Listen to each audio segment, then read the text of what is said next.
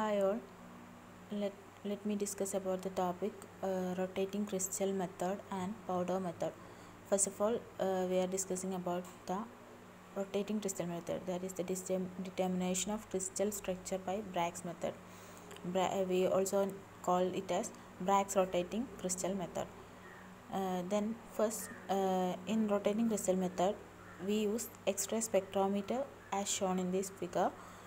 So we have a X-ray tube, a focusing slit, and a turning table and recording device. So first of all, we consider X-ray tube, inside which we have a target material. In this target material, it is connected to a positive end and other side is connected to a negative end. So in this target material, the X-ray the rays are continuously falling on this target material, and which is get reflected, and it passes through this focusing slit. A small pinhole in the focusing slit. It is passed through that focusing slit and falls on the single crystal sample, which is kept inside a turning table.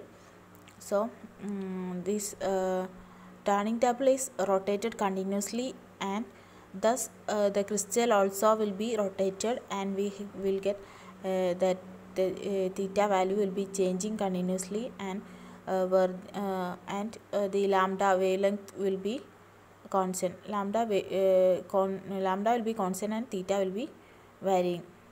And then the deflected beam is again recorded by the recording device.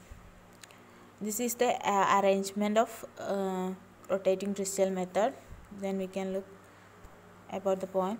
This X-ray is generated in the tube T and then passed through the slit, to which we obtain a narrow beam of radiation. That is X-ray. Inside the X-ray tube, the X-ray is generated and it is passed through the focusing slit to the crystal sample. Then X-ray is allowed to strike on a single crystal sample mounted on a turning table. Crystal is rotated gradually by the turning table and increase the glancing angle at which the X-rays are exposed to face the crystal. That is, this angle turning table is rotated continuously, and thus will have theta is varying continuously. So the intensity of the deflected X-rays are measured on a recording device, or which may be ionization chamber or photographic plate.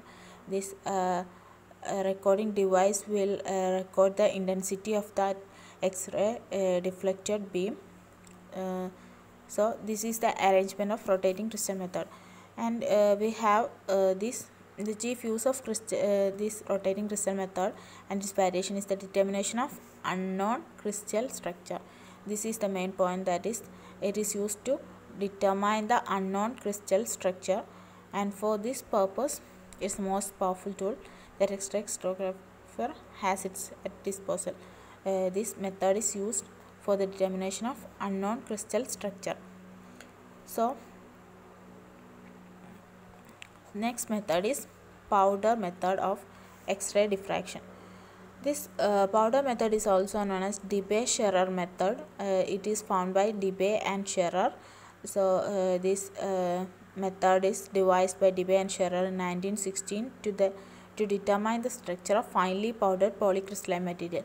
Here in this method we use the finely powdered crystal is powdered and used inside a capillary tube. So finely powdered crystalline material is kept inside a capillary tube, and a narrow beam of monochromatic X-ray is allowed to fall on the capillary tube.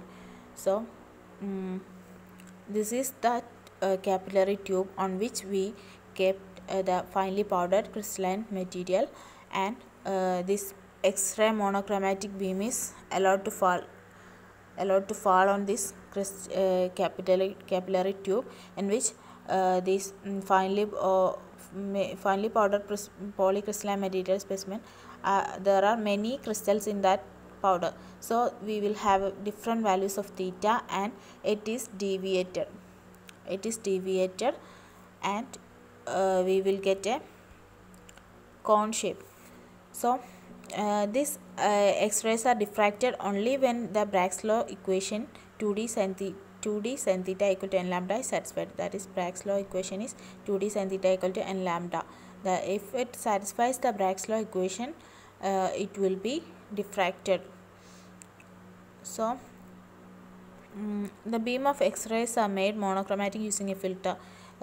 Beam are made monochromatic using a filter.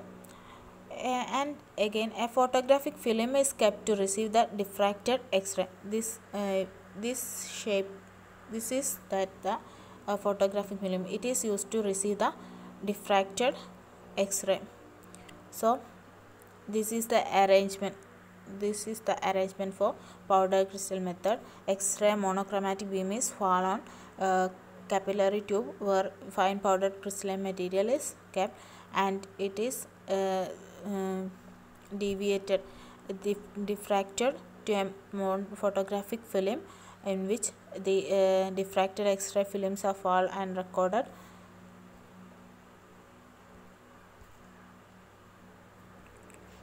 And then we will get a pattern like this. This is the pattern we obtain through this powder crystal method. This is the arrangement of lines in the diffraction pattern. So now the advantages of this powder method is identification of unknown crystalline material. That is, in powder method and rotating crystal method, we can identify the unknown crystalline material. And next advantage is determination of unit cell dimension, and then measurement of samples purity.